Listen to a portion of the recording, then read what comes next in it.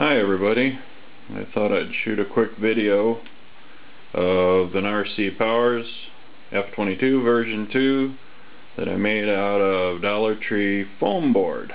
I have about 10 flights on this plane, and I'll let you know what I learned about Dollar Tree foam board.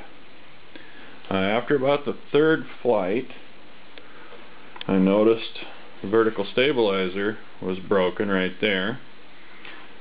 So I added these dowel rods, epoxied those in place. That took care of that problem. Let's see, on the bottom, got a growling servo. I've been having quite a time with these giant elevators. The first flights I did with the Elevon Tailoron mix with just 2 servos.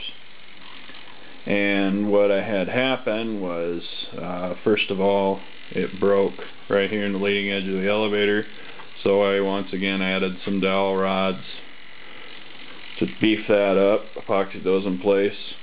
I've got a rod running across here and here, added one over here, and then after about the 6th or 7th flight I noticed I had breakage right here by the control horn. So I beefed that up with just gobs of fiberglass tape. Now what I'm going to do with my next flights is I'm going to fly this conventionally with ailerons and elevators in the normal configuration. It flew just fine with the ailerons. See, we're going with this type of an arrangement. Pretty conventional. I'm going to give that a try. The Dollar Tree foam board, if you decide to use that, I left the paper on, which probably was a mistake.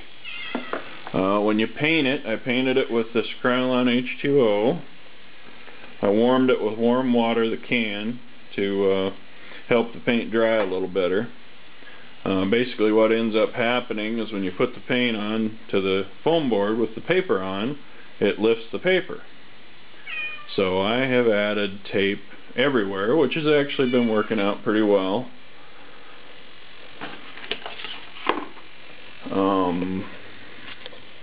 I just used some acrylic paint, hobby paint, for adding some color, which actually is not necessary because when this thing flies it looks about twice the size of what it does just sitting here. Grayson Hobby Supersonic pushes this plane along nice.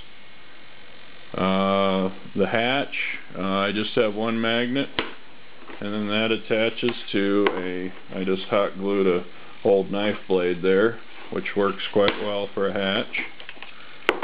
Kind of added some popsicle sticks here and there to beef it up. About all I can think of right now. If you're thinking about doing one of these planes, don't think about it, just download the instructions and the plans and cut them out and build one and just go out and fly it. The thing is easy as heck to fly, just give it a toss. The side toss method works great. Yeah, just give it a try. I'll be posting maybe another video after I figure out how it flies with just ailerons and elevators.